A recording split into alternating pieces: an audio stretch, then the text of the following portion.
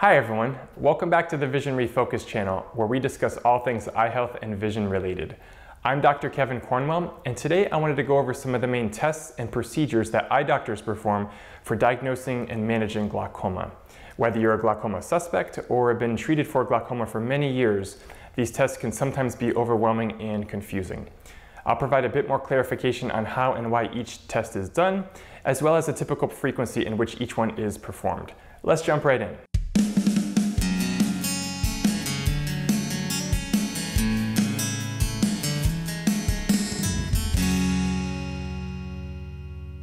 So of all the tests we do for glaucoma, the visual field is by far the least favorite with patients. This is the test where you look into a large machine and tiny lights will begin to flash throughout your central and peripheral vision. Patients are instructed to click a button each time they see a light, and at the end of the test, their visual field is mapped out. And because glaucoma causes damage to the optic nerve, this test is super important in determining whether or not you have any corresponding vision loss. Or if you're being treated for glaucoma, this test can also help doctors know whether or not your glaucoma is staying stable or progressing.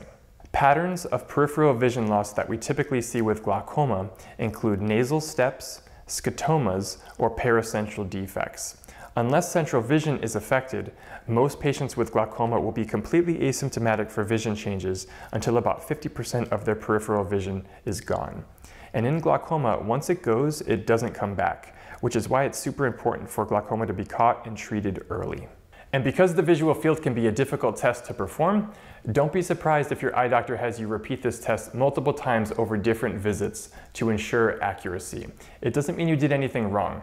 The test is usually performed as a baseline, and then depending on the results and reliability, it's usually repeated every 3 to 6 months thereafter.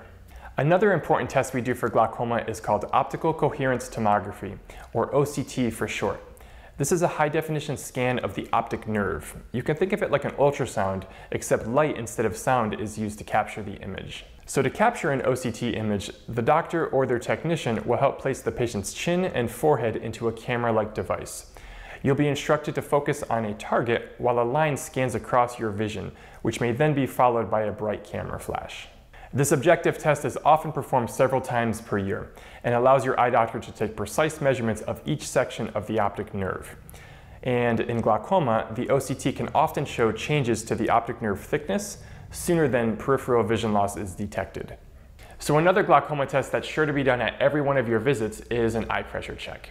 This is because glaucoma is typically caused by elevated eye pressure, and all forms of glaucoma treatment are geared towards reducing eye pressure. I know a lot of you remember that dreaded air puff test that your doctor or their technician will do every time you see them to assess eye pressure. However, the most accurate way to assess intraocular pressure is by a technique called Goldmann tonometry. For this test, the doctor will instill a yellow anesthetic eye drop and will position you at the microscope.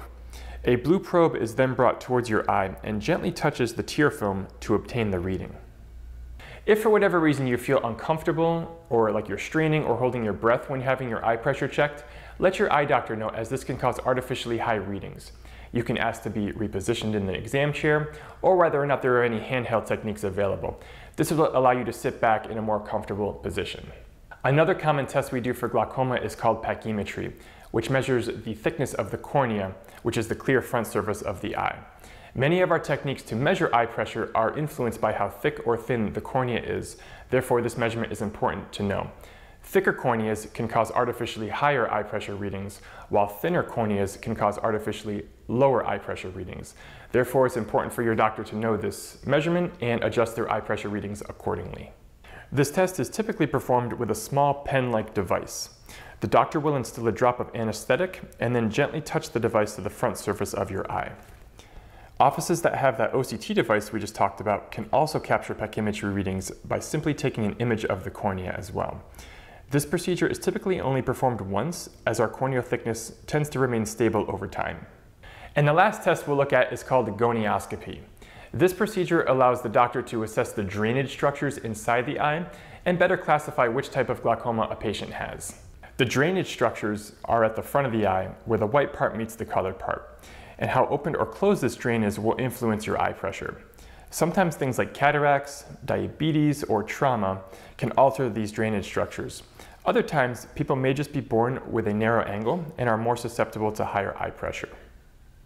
The gonioscopy procedure is typically performed once a year and is done so with the patient seated at the exam chair in the slit lamp. Your doctor will place 1 drop of anesthetic in your eye and then use a special contact lens to assess the anterior chamber angle. So there you have it. I hope you found this video useful in learning more about the different glaucoma tests we typically perform on patients. And while sometimes these can be annoying or time-consuming, remember that these tests are relatively non-invasive and have no harmful side effects. It's also important to keep in mind that glaucoma is a marathon and not a sprint, as we're comparing these results over months and years at a time and altering our treatments accordingly. Most glaucomas tend to progress slowly. For more eye health and vision-related videos, feel free to check out the other content on our channel and subscribe. Thanks again for watching, and we'll see you in the next video.